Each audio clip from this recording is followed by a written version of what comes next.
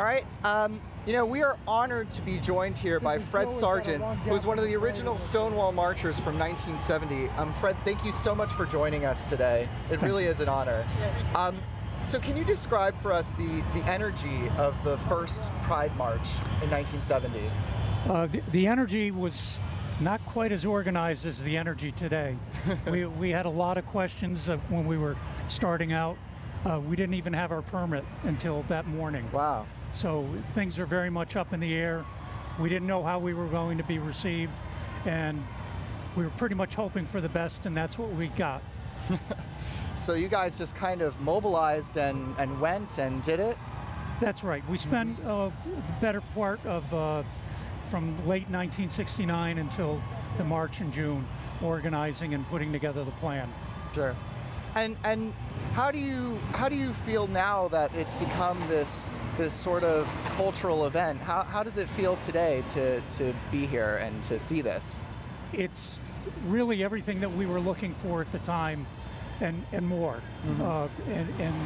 It was about visibility for us because there was such a lack of visibility for lesbians and gays back in 1969, and that was the focus of our first march. And we see this visibility today in the march in ways we never expected. It's tremendous. Yeah, it is.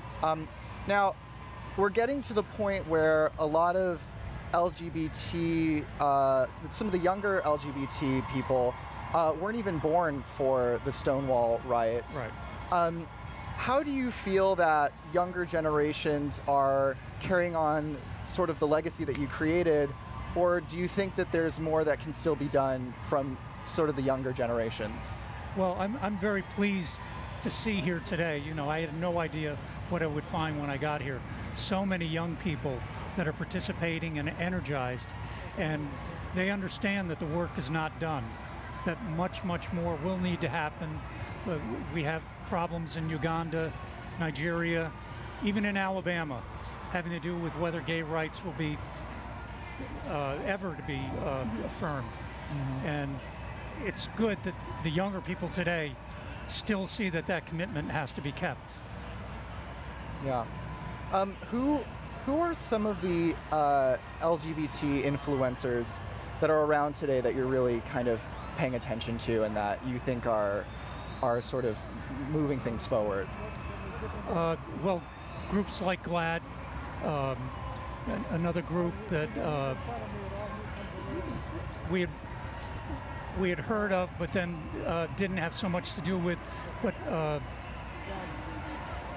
they're kind of losing my train of thought here, but as far as leadership goes, groups like the Human Rights Campaign, these are all groups that developed after the march, and they're providing so much of what we need today. Are there any individuals that stick out to you from these organizations? To cite any one individual, I'd almost slight another individual. I'd like to keep it, you know, that they're all doing a terrific job. Absolutely, absolutely. And what is one piece of advice that you would give to somebody who has not participated in LGBT activism but would like to? Well, certainly activism can mean many different things. It can be an aspect of your life. If it's coming out to your coworkers or coming out to family and friends, you can start small or you can start large. You can come to a Pride March and then go and talk to your family and friends. But that visibility is the key to the whole thing working, and why we're seeing the results we're seeing today. Why marriage is now almost a foregone conclusion for the entire country. Yeah, absolutely. Absolutely. How do you see the movement evolving in the coming years?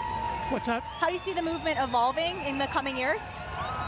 I'm sorry, I can't hear. How do you see the movement evolving in the coming years? I think it almost has to become, while it is international, I think there has to be more of an international focus because of the extreme danger that gay people are finding themselves in around the world. An American can travel someplace and not realize where they're putting themselves at the time they go on vacation. Sure. Yeah, absolutely. And can I ask, what are your plans for the rest of the day? I'm going to follow up through the march and see what's happening at the end of the march. Very cool.